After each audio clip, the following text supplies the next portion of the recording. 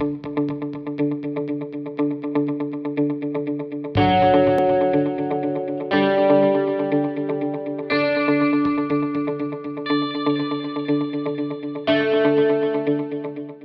feel that between education, MB, my office, the right kind of discussion is happening.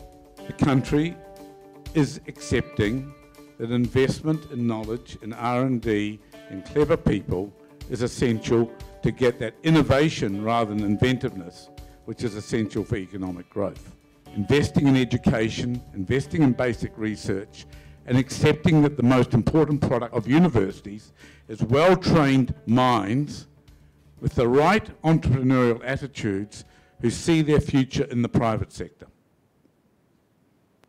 And you rely on clever people and a flow of ideas out of universities in which to get economic growth.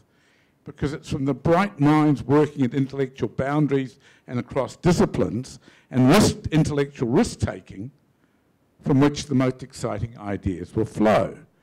But that's why organisations like Chiasma are so important.